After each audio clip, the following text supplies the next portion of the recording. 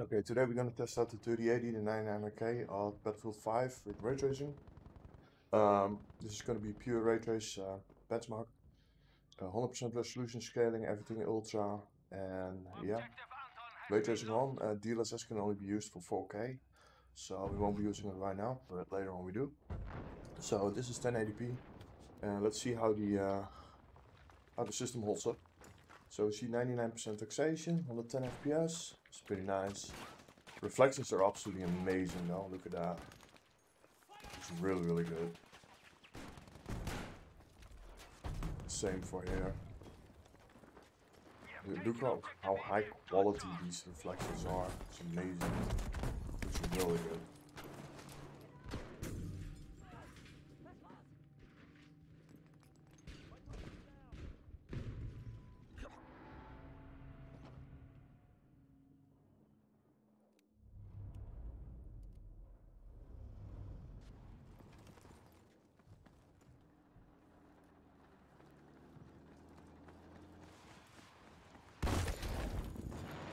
Well, can't do much about that, you know?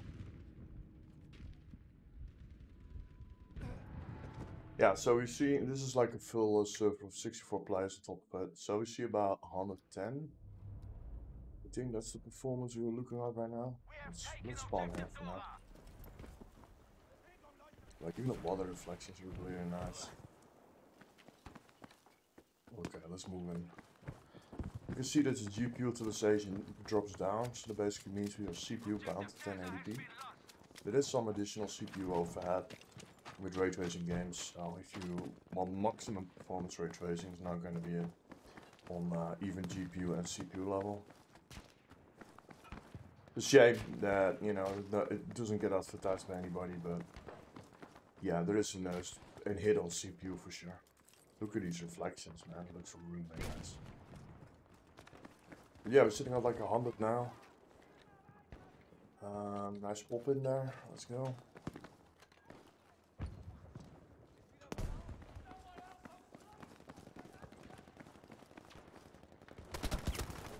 Oh, he saw me coming. So 90, 93. So it sits around 100 FPS, that's what you can expect. It dips to 90s and with upper ends towards like 120. Let's say it's pretty good performance, because ray tracing is not easy to do. It's a shame that they never got updated with like dlss 2.0, which this game could have really used. It's kind of weird actually that it didn't happen, because this game was like hugely sponsored. Well, the next Battlefield is probably coming out soon now, so yeah, there's that. Okay, so we're sitting on like 99, 100 FPS now.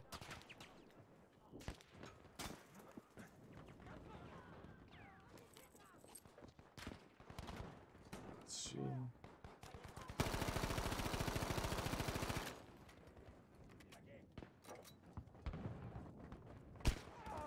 Oh, it's a sniper. Can't do anything against snipers with this gun. Let's see if we can find a player there. No. Anyway, we get the idea, I think, so performance wise, let's move to 1440p and see how that performs like. Okay.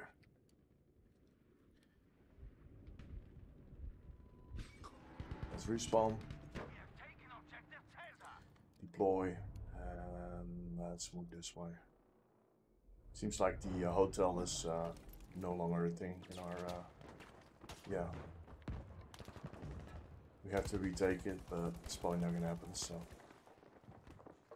So we're sitting on bound. The taxation of the GPU is a lot more better now, so we are actually GPU bound at this point. We're sitting on like 80. 90, something like that. There's so many there, holy shit, yeah. If I had a sniper, I will probably be able to do it, but let's go up.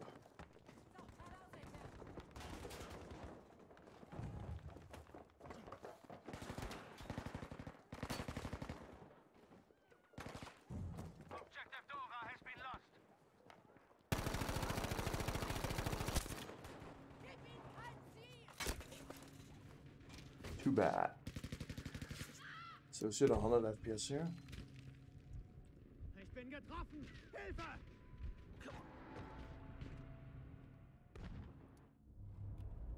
It's a shame that I can't go there basically. Kind of want to see what the FPS was going to be there, but Battlefield's extremely difficult to benchmark like this because the matches end, so I have to stop recording. I already tried to record it for like 5-6 times, and it just doesn't work because the matches are like really short. Where am I? So you have that, and then points are getting taken over, which basically means there's no way for you to, get to the same place, really. And it doesn't help that this map particularly isn't really much used, it seems like, but I'm not sure how active Battlefield in general is. Well, this like a while ago, I never really played it much, so yeah. Okay, here we go. We are still at 80, so this is more demanding. But still really nice reflections. 70 now.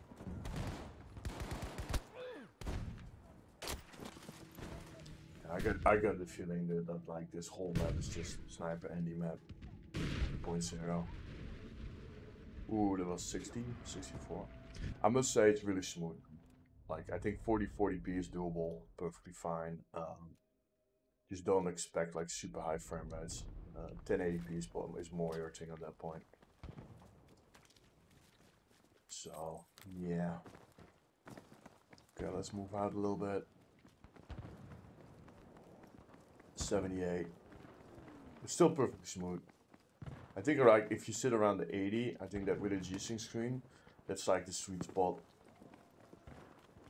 for high demanding games. Yeah, I must say works well. Like one thing that I wish that these Battlefield games had is that things are more responsive. Like for example, I walk it and I aim and I shoot. It's like there's this long delay in between all of them. I just want to have it like almost like arcade, like instantly, you know, just the moment I click it, it just goes off instantly. It's a lot of like little delays like that.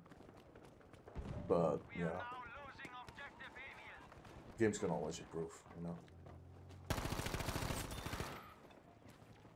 He's down. So let's move to 4K. Stand in this corner here. And then move to 4K and see how it rolls up.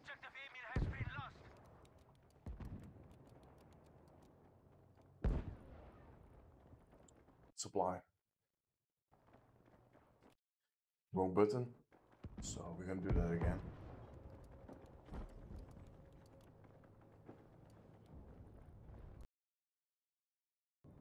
Like the only game that really does this stuff correctly is Cyberpunk for some reason. Cyberpunk and Witcher are like really well done, well programmed on that front. Every other game just feels like, yeah. Okay, let's put dlss on and let's see what we got here. It needs to take a second to crawl up, I guess. Okay, here we go. This is the FPS you can expect. So we're sitting at 33 FPS. 32, 27, 25. Honestly, this is just not playable. Yeah, this is not playable at all.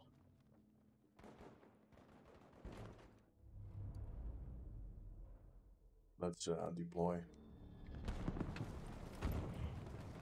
47.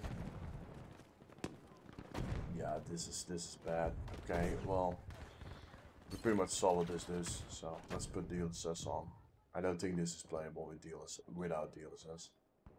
Let's see what changes that makes. Okay, let's wait a second until dlss kicks in. Okay, here we go. So we're sitting at still 40, 50. This is still bad performance, man. Not gonna lie, this is still bad performance.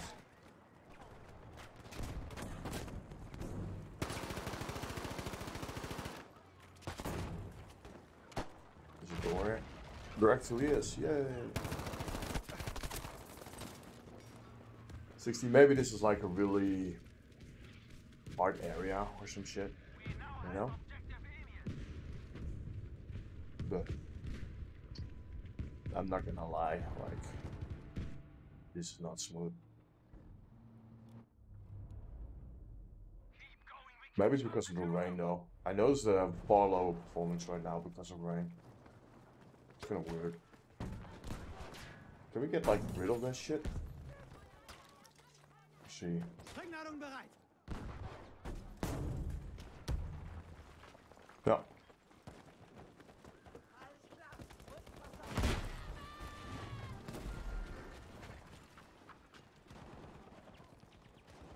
We're in 60s now. Like this is. I really wish I was on the other side of the team, just so that you can just roam around through the streets. But that's the problem you have with like multiplayer games like this, is you're so dependent on what the team is doing.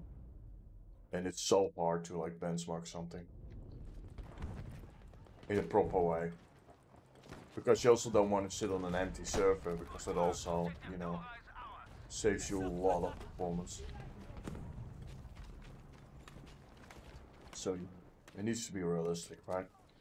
Because the FPS here is like way higher. See, it's like 70. This is like good playable. There's no problem here at all. And there's a sniper aiming at me. Let's see if we can reach the other side here. No, we probably can't. Oh wait, I can heal myself. Let's go.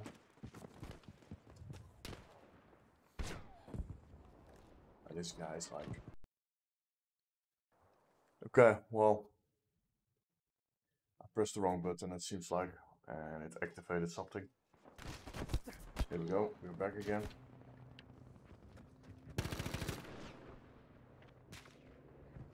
Yeah, they're like really focused on me. Yeah. Snipers, man. Oh, so you're acting with pistol. In short, it's playable at 4K, 60, 70 FPS. That's what you get. Maybe 80%. Maybe that area was just, I don't know. I did saw it drop to like 50. So, but now it seems to be stable. Maybe it was because DLSS had to kick in first. I don't know how Battlefield works. I do notice with DLSS 1.0, it takes a while before it actually enables. So maybe it's better now.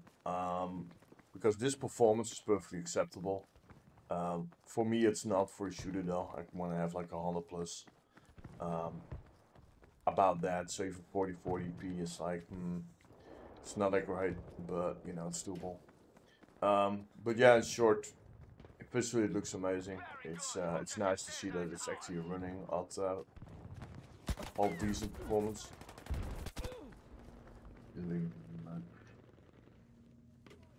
So yeah, let's see if we can get up here, get away from that guy.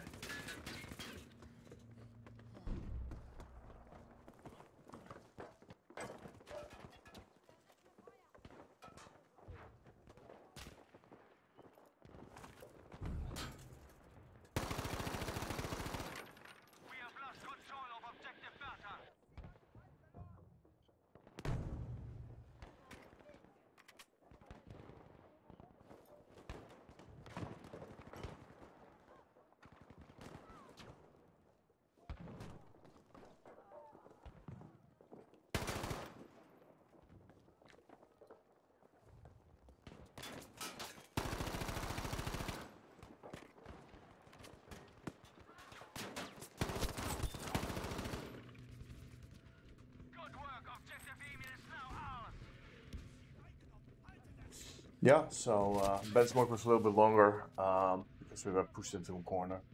Overall, I think 4K now works perfectly fine. It's like 70%, 70, 80, which is perfectly fine performance. 4040p is about 80, 90.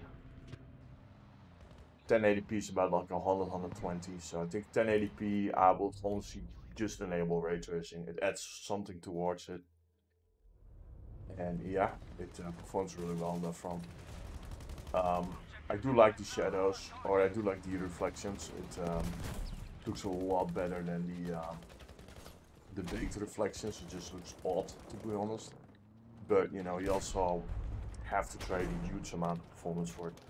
should have that. Anyway, thanks for watching guys, and I will see you next time.